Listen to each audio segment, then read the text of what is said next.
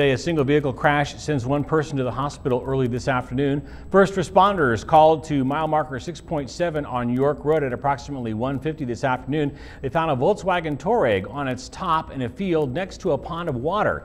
MHP Trooper Tom Cruise says the westbound vehicle went off the road, traveled 75 yards, hit a driveway, went airborne, slid several yards, flipped, and came to rest near the water.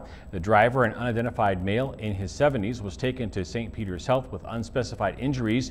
Trooper Cruz says while the crash remains under investigation, the fact that the driver was wearing a seatbelt saved his life.